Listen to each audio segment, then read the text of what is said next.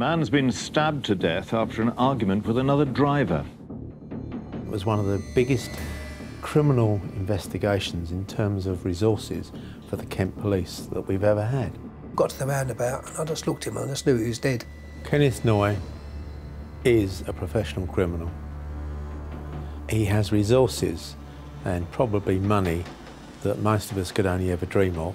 Police are describing the attack Stephen as a Cameron case from of Swanley was killed in front of his girlfriend during an argument on a motorway slip road. Stephen turned away to walk away and the man went back and got a knife, came back and stabbed him.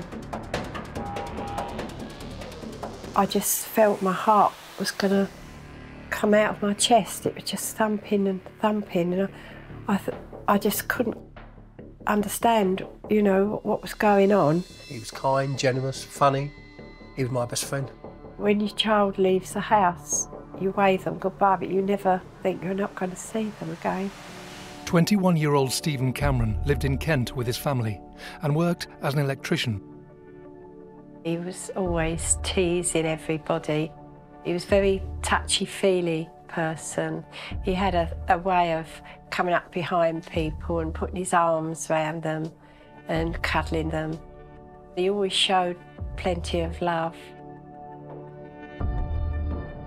My Stephen had a fabulous personality. His attitude to life was absolutely fantastic. He was kind, generous, funny. He was my best friend. He was full of life, great fun to be with, just happy-go-lucky. Stephen was in a long-term relationship with his childhood sweetheart, 17-year-old Danielle Cable. Stephen met Danielle when she was at a bus stop, and this is her words to me. He looked at me, smiled at me, and I fell in love with him. And we all had our own lives, but we all were a very close family. We used to see each other all the time and do things together, go away together. We just had a perfect life. You just take it all for granted. It just seemed to us a normal, happy family life. Stephen and myself, we used to go to golf, go and play pool. Where I worked, that's where Stephen done his training, and I used to see him every day, all day. He was always coming around, Dad, you haven't got £5 if you want to go and have some lunch. He used to tease the life out of me. We was really, really close. He was starting his own business with his cousin. They were starting up an electrical business together. Him and Danielle and his best friend, Darren, were moving in together. They'd rented a house in Chislehurst and they had everything to look forward to. He had his life ahead of him and he was so happy. But this happy family life would soon be shattered.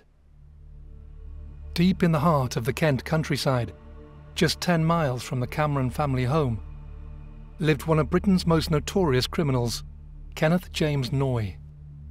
Kenny Noye was already well known to the British police and public, a notorious career criminal involved in the money laundering of the Brinks Mat stolen gold, the largest bullion robbery in British criminal history.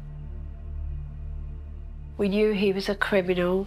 We didn't know him. We knew there was a book that had been written, the Brinks Mat robbery, which my husband had read and Stephen also had read.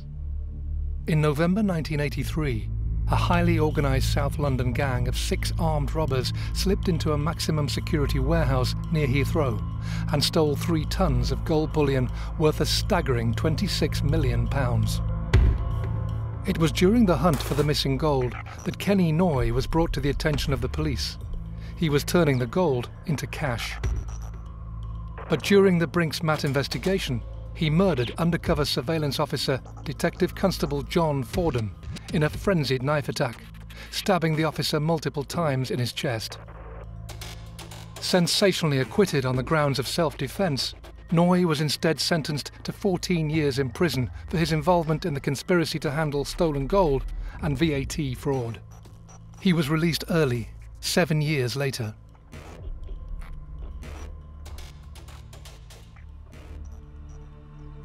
Kenneth Noye hadn't long been out of prison.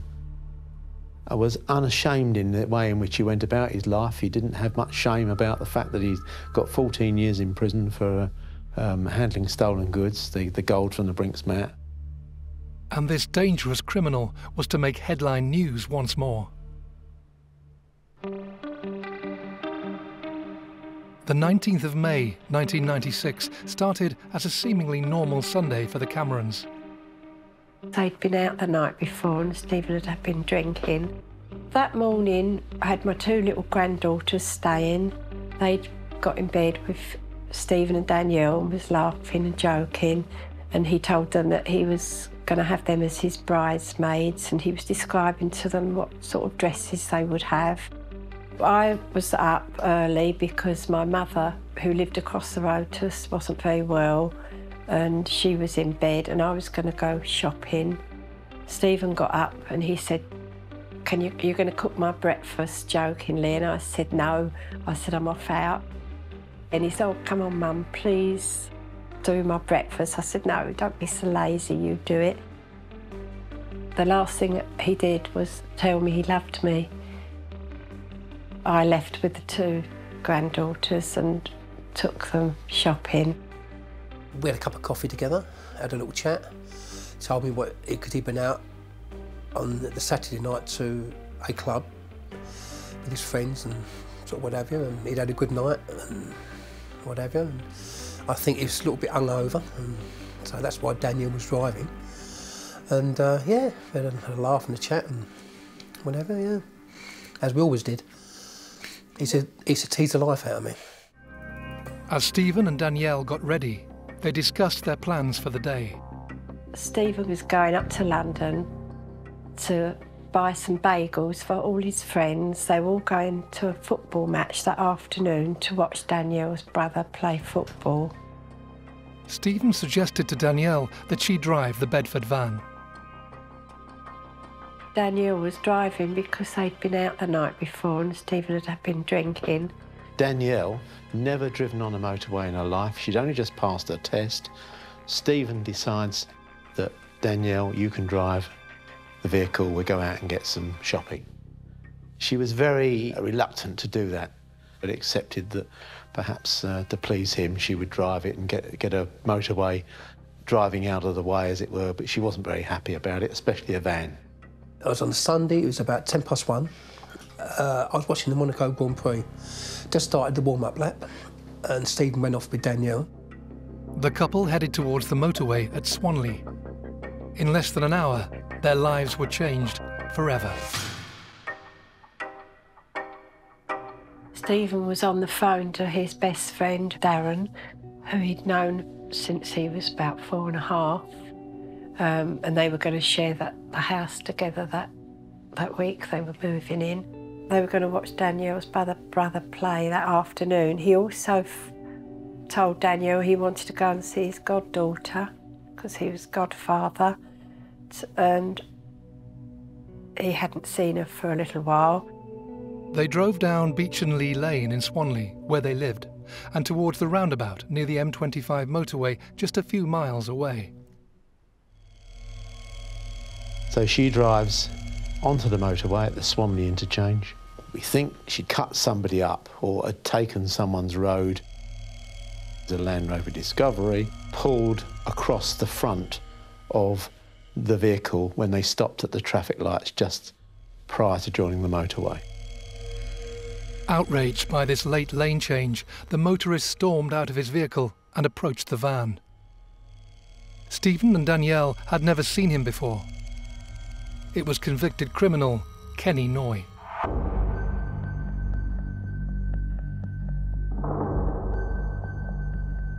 Danielle is in a dreadful state at the driver's wheel of this rascal van. Terrified, Danielle had no idea why her driving had just triggered such a tirade of abuse from the other motorist. Stephen stepped out of the van and approached the raging driver. Stephen wasn't even driving. He was just protecting his fiancée, which any man would do. Stephen Cameron came face to face with Kenneth Noye. What he didn't know at the time, of course, was that the one person that he picked this gesticulation with was Kenneth Noye, a known criminal.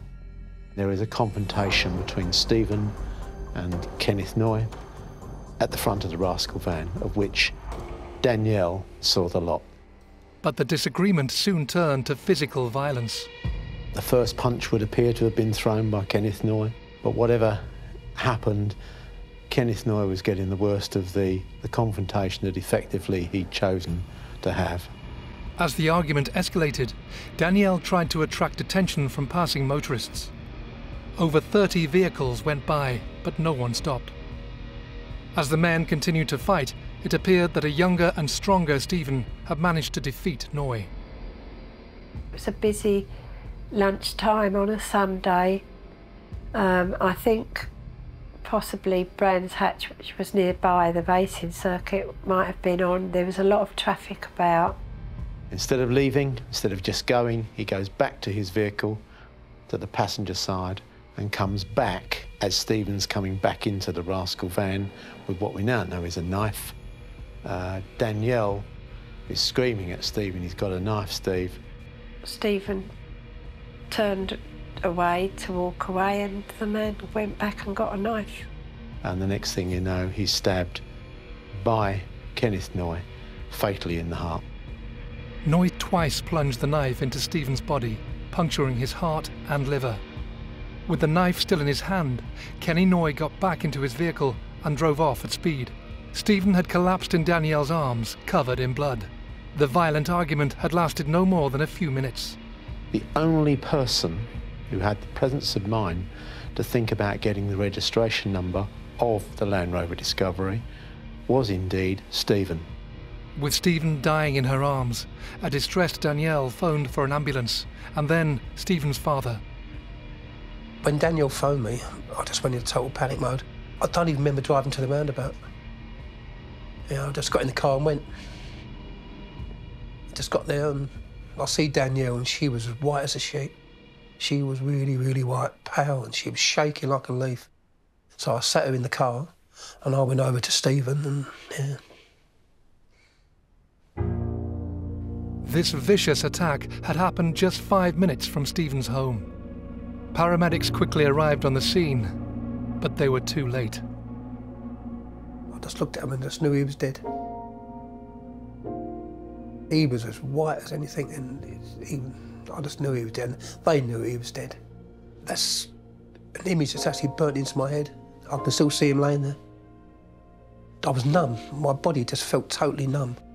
If anyone had said to me, if you were to see your son lying in the road and you knew he was dead, how would you react? I'd have said I'd have gone hysterical. I was as calm as anything. I suppose something just takes over, doesn't it? The adrenaline just takes over. Ken drove back home to tell Tony. Just as I'd got home, he rushed out the house and said to me, just get in the car. And I see Danielle was sitting in the front, so I got in the back with the two girls, not knowing what it was. And I always remember looking at Danielle, and she was staring straight ahead. Her face was as white as snow. And I knew by my husband's panic that something was wrong. And I remember my husband was driving frantically, and he said to me, Stephen's been stabbed.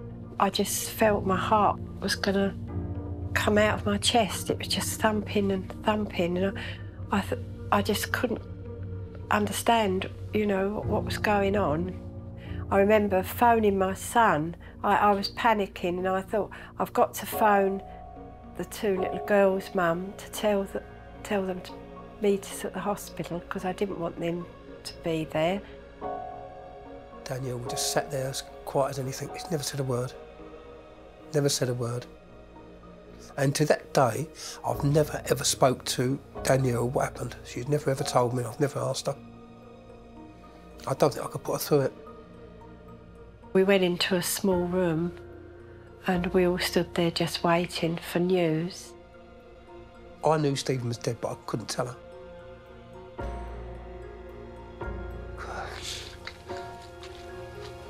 I just couldn't tell her. The doctor came in and he told us that they couldn't save our Stephen, he'd died.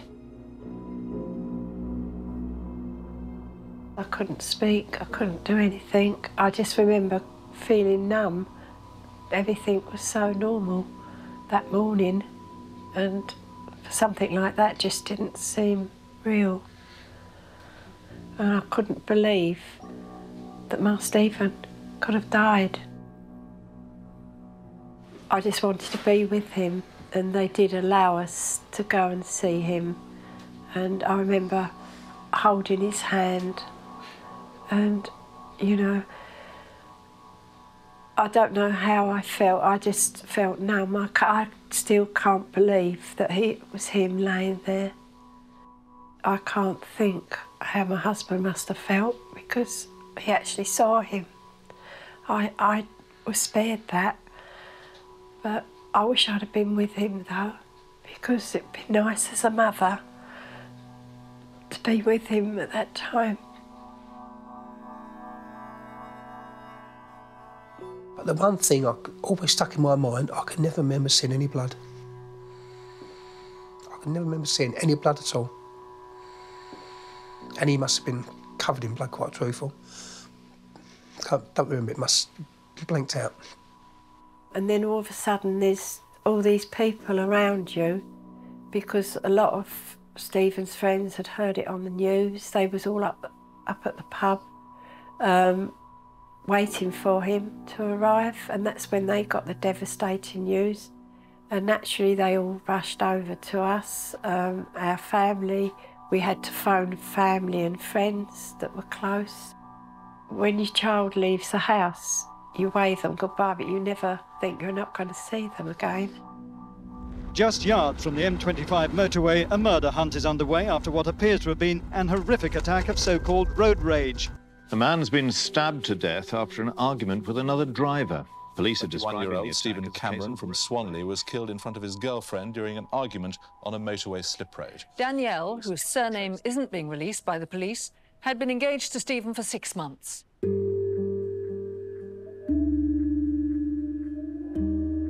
As news of the tragedy started to break across the country, Kent police had the task of finding Stephen's killer. They mounted Operation Quern.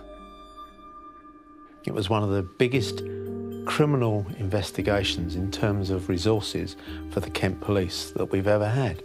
We had something like in excess of 30 witnesses who had been using the motorway, that junction, at the time, and each of them saw different parts of what happened. Danielle, of course, saw everything that happened. Out of all the witnesses that we had that saw, if not all the incident, but part of the incident, none of them got the whole registration number. None of them.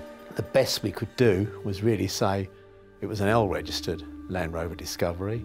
The colours were ranging from 5 different colours. It was a metallic vehicle. Perhaps the way the sun was shining on the vehicle that day, it wasn't too clear what colour it might have been. But in the end, we were in a very difficult position because there were so many different and conflicting numbers given to us. Despite Stephen's dying words of warning to remember the number plate, the criminal had fled the scene quickly. The police couldn't get any leads from witnesses, and the hope that cameras in the area may have picked up vital information also had to be discounted. There was someone out there that had stabbed Stephen, and I wanted them caught. Although we had witnesses who could say what happened, nobody identified the person, no one knew who he was, and we were in a very difficult position because we didn't have any forensic evidence that would link a suspect to the scene. There is a CCTV camera at that junction, and on that particular day, the 19th of May, it was not working. With no forensic evidence and no CCTV, Kent police were struggling to identify the M25 killer. The man disappeared in what we knew was an L-registered Land Rover Discovery. Difficulty you had was, of course, we didn't have the entire registration number. The police national computer showed 18,000 plus L-registered Land Rover Discoveries, and they were only the legitimate ones that were registered in the UK. But when you spoke to the witnesses, we had about 5 different colours. The colours ranged from green to maroon to blue to grey to black. Very soon we realised that we were going to find it very difficult to find that particular vehicle. If you don't have that significant lead for a named person within the first 48, 72 hours, you know it's going to be an uphill task. With no vehicle registration number, Kent police were struggling to identify the killer. Had Kenneth Noye managed to get away with the brutal attack? 2 months on from his murder, Stephen's funeral was held near to his home at St Mary's Church in Swanley. Friends and family gathered to pay their respects and say their final goodbye. We had a house full of people and we both felt lonely. Well, you just try and keep yourself going, trying to be strong. I was trying to be strong for Tony. Tony was trying to be strong for us, for me. But you just go through the motions of life, don't you? At the time, you're numb. I was doing things, don't remember what I was doing. It was as though I was standing up on the ceiling looking down at everybody. After Stephen died, I tried to get on with my life the best I could. It was very, very difficult. I just couldn't work anymore. I needed a nervous breakdown. I just couldn't face going to work. I couldn't cope with work. If it hadn't been for Tony, I don't know what I would have done because she was an absolute brick. I thought the person that would have done it would have been a random thing. Stephen had a van load of tools. He would never have used them. And as for carrying a knife, he would never have thought. I never carry a knife in my car. It didn't frighten me where the family was concerned, but it did worry me that he must be a villain or on drugs or some sort of evil person that was out there would use a knife. Because I know that Stephen would never have done it. He would have fought the fight, but he would never have stabbed anyone or killed anybody. The grieving family's focus turned once more to the police investigation and finding the M25 killer. A Land Rover travelling at speed overtook the van Stephen was in. When both vehicles stopped at traffic lights, he and the other driver began arguing. Then after a fight, Stephen was fatally stabbed. The ferocity of the attack has shocked police. Why did this occur? Why would someone want to use such extreme violence to which is, after all, a fairly minor incident compared to some of the things we have to deal with? There was lots of points where you think that he isn't going to get caught, he isn't going to get found. And that was the worst part, not knowing where he was. We wanted him caught. For Stephen's sake, we would have gone to the ends of the world for that to happen. I did start to question if they would actually catch him in my own mind. I used to phone up Nick Biddis, the superintendent, and beat him up every week on the phone. I used to give him a hard time. There is always a pressure for us to solve such dreadful crimes. There's pressures both from the police, as it were, the public, the media, and especially the family. I mean, Danielle's lost a fiancé. Ken and Tony, of course, they've lost a son.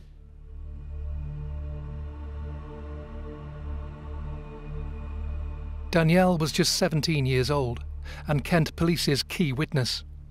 They desperately needed her to help solve the murder. Danielle was extremely cooperative and wanted, throughout, justice for Stephen and the family and herself, obviously. She was always available for me to interview her or to get some information if there was anything, and I always kept regular contact with her, with Ken and Tony Cameron. Danielle's emotions gave me the strength because I knew I had to help her.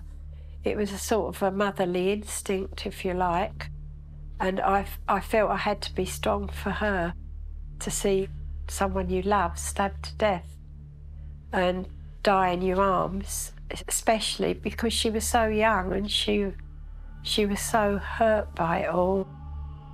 Danielle provided the police with a description of the vehicle and Stephen's killer. whilst intelligence was beginning to shed some light on the identity of the Land Rover owner. There was information that came in relation to local criminals, which is not unusual in a murder inquiry. Kenneth Noye was the sort of guy that wouldn't hide away and would be part of his local community, be seen. It was suggested to us that he disappeared. This key piece of intelligence shocked those involved. I couldn't imagine anyone that would have gone back and got a knife, so I obviously thought it was some sort of villain to do something like that, and to do it and run and not show any remorse. It might be road rage, but to me it was murder. We never for a moment imagined that he would have been there to have murdered Stephen. It was 1,000,000 to 1 chance that he would meet such a criminal. We were extremely surprised to think that somebody of Kenneth Noye's professional criminal standard would get involved in such a crime. But of course he's disappeared, so we need to look at it. I didn't believe it. First off, I just could not believe it. A person with his stature in the criminal world at 1:20 of a Sunday afternoon would do such a stupid thing in broad daylight in front of loads of people. Because he's a person who's well known in the area. I just didn't believe it. But Kenny Noye had realised the enormity of his crime. After stabbing Stephen Cameron to death, he had raced back to his home, where he made a number of frantic calls, packed a suitcase with cash and left. Within 24 hours of the murder, his phone went dead. His mobile phone went dead. And of course, we had no means of finding out what communication he may have been using. Clearly he was using something, but we didn't have any way of monitoring it. We obviously searched his house. His associates and friends and his family claimed they hadn't seen him or he'd gone. Don't know where he was, but he'd had nothing to do with such a crime. Nobody would tell us anything. Nobody knew anything. Hear no evil, speak no evil, see no evil.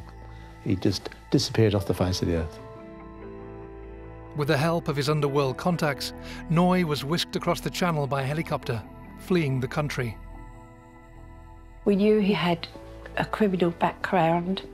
He had friends in the criminal world that would help him to stay away, and we knew he would have all these things to help him. He was desperate to cover his tracks and raise as little suspicion as possible. We then soon realised that Kenneth Noye not only had disappeared, but the Land Rover Discovery that he had been driving has disappeared. There was another, what we called a doppelganger vehicle, had been stuck on his driveway. This vehicle, which looked exactly the same colour and type of the one that we were looking for, was bought for cash, and that vehicle landed up on Kenneth Noye's driveway. I think it was put there so as if anybody was casually passing by to say that, you know, Kenneth Noye disappeared, but his vehicle's still on his driveway. Very quickly, the press discovered the identity of the prime suspect and took a renewed interest in the story. The press found out that we were looking to try and find Kenneth Noye, who was well known in media circles, and therefore it was a good story. Sells papers. I think the police knew or thought it was Kenneth Noye for about 2 weeks after Stephen died. And they were just looking for him. But I don't think they wanted it broadcast. I didn't really want his name mentioned at all, because I knew that it could potentially harm any fair trial. No matter who the defendant is, they're entitled to a fair trial. And the next thing you know, it's on the Sunday papers, pictures, everything. Kent Police are after Kenneth Noye in relation to the M25 murders. Does anybody know where he is? I found out Noye was the chief suspect when I brought the News of the World one Sunday morning, in which they was totally outrageous. They shouldn't have done that. I suppose what I could say was it could have been as a result of the public knowing that, of course, made people aware and kept it in the minds of the public, kept the story and the case going. The case was generating huge amounts of media interest. Reported sightings of Noye started coming in. We had sightings of Kenneth Noye, or people who thought they'd seen Kenneth Noye, from all over the world. We went from Russia to Brazil. He'd gone to South America to have his face changed. Kenneth Noye's dead, definitely dead. I said, unless I see his dead body and I have his fingerprints off it, I won't believe it. But there were sightings all over the place. I'm surprised he wasn't seen on the moon. 2 years into the murder investigation, Kent police finally got a major breakthrough. They received reports that Noye was residing in Spain.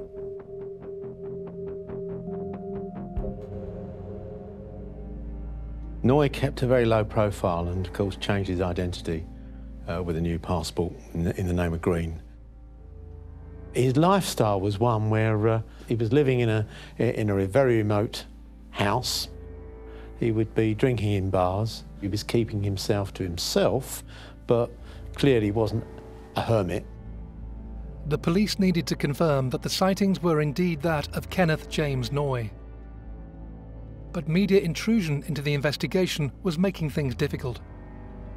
The problem I had was the minute I sent any officers abroad, it would only be 24, most 48 hours before the press found out. Eventually, I ran it as a secret inquiry. I sent the officers out there with the remit, all I need you to do is to go out there and see if you can see this guy and tell me whether it's Kenneth Noye. Don't forget that in 1984, Kenneth Noye had killed a police officer in the grounds of his house at West Kingsdown, and I've sent 2 officers out with absolutely no backup to a foreign country to see if they can find this man and identify him. With their mission outlined, the undercover surveillance officers tracked Noye down to a bar. Those officers actually knew Kenneth Noye because of obviously his previous convictions, and they gave me a positive response. It's definitely him. It was a big major breakthrough, but it was sort of opening wounds up because 2 years on we were, you know, settling down a little bit. But bringing Kenneth Noye to justice was by no means straightforward. We still hadn't got either any forensic evidence or anybody actually identifying Kenneth Noye as the person who stabbed Stephen Cameron. The bottom line was that in order to link him with the crime on the 19th of May, I needed Danielle to identify him. She actually was the only one that actually looked him in the eyes and saw him that day. It was now up to Danielle to bring Stephen's killer to justice. But 2 years after the stabbing, would Danielle be able to positively identify her fiancé's killer? The identification out in Spain was, in my view, the most significant point of the whole investigation. Clearly, if she didn't identify the person out there, who we knew was Kenneth Noye, as the person who had killed her fiancé, Stephen Cameron, then the whole case in terms of Kenneth Noye would have fallen apart. And I kept regular contact with Danielle, told her, you may have to go somewhere outside this country to try and identify the person responsible. When the police came round to see us and inform us that Danielle had actually been taken away on a plane to identify the suspect, it came as a shock because we had no idea that they were that close to catching him. He didn't tell us where. He just said Danielle was on the plane as I speak to you at the moment. We think we found him. I was elated. Cried my eyes out.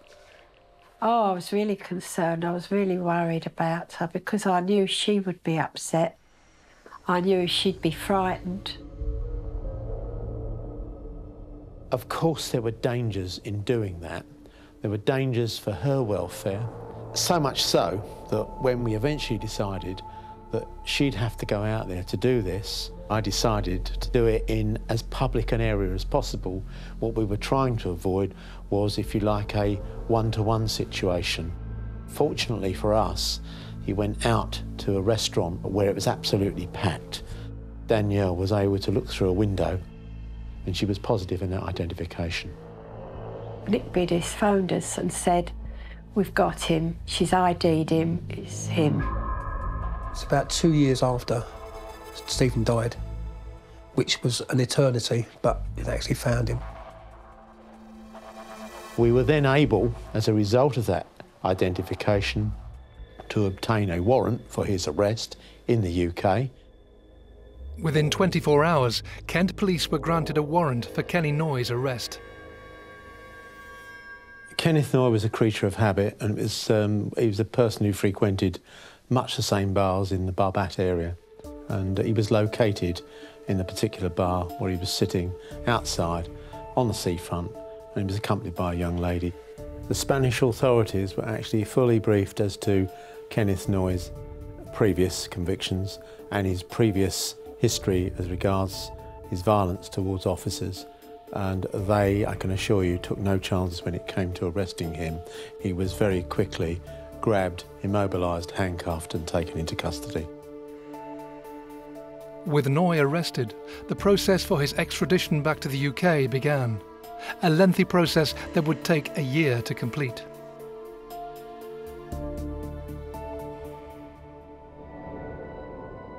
It was for the British courts to decide whether it was being dealt with in accordance with the law, and they granted it, and he was duly extradited 3 years almost to the day that the crime had been committed. Initially, he claimed he had nothing to do whatsoever with the incident on the M25 on the 19th of May and knew nothing about the murder of Stephen Cameron, and that the British police were after him because of him being acquitted of murder of a police officer. That was his claim. Once he was brought back to the country, he then accepted that it was indeed him that had killed Stephen Cameron on the 19th of May, but that it was in self-defence. He had to hold his hands up. Yes, I was there, it was me, but it was self-defence. But it was never self-defence. Stephen wasn't carrying a knife, he was the one carrying a knife.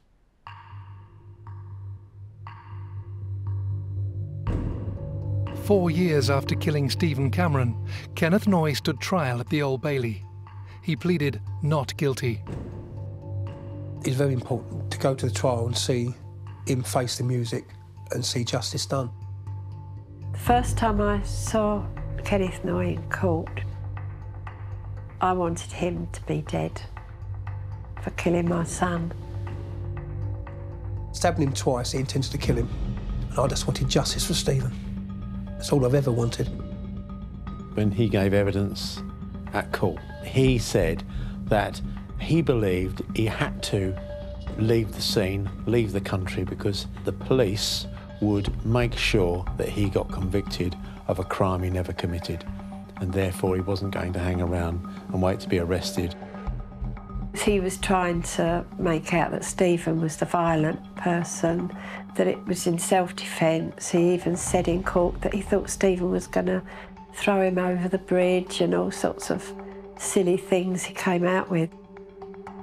But it was Danielle's witness statement that would be of crucial importance.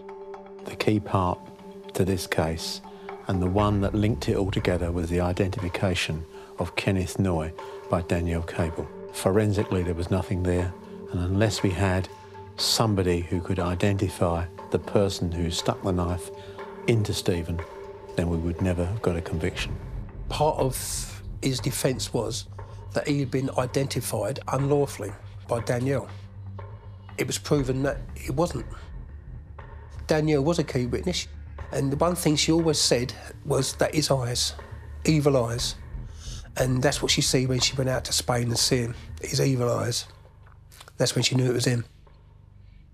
Kenneth Noye was found guilty and sentenced to life in prison for the murder of Stephen Cameron.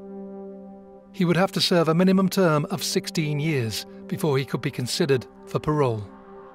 At the time, I felt elated that he'd been found guilty, but I felt deflated that life didn't mean life, because he got 16 years.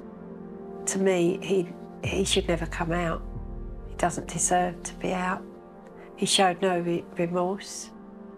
I feel that Stephen got justice because we caught the person that did it, but I don't feel that there's justice, the fact that he's going to one day walk free and have some sort of life.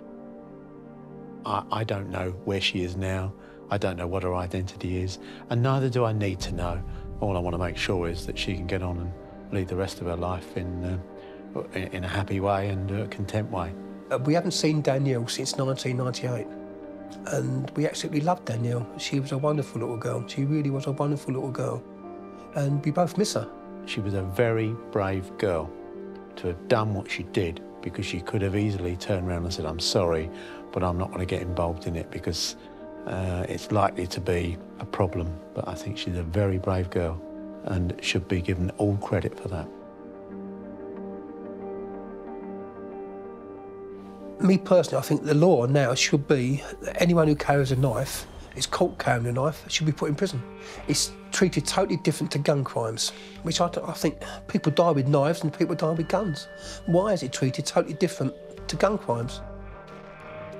Stephen would have been a fantastic father, absolutely fantastic father. We'd have had fantastic grandchildren with him, which we've been totally denied by an evil man. You live your life, but you're not happy. Inside, your heart's broken. No one can mend that. Our son Michael can't even talk about Stephen. He can't face that his brother's dead. You know, but yeah, everyone's got on with their life, which, you know, we've had to get on with their life. You have to, don't you? Life goes on. But you don't stop mourning, you don't stop missing Stephen. I miss him every day, all day.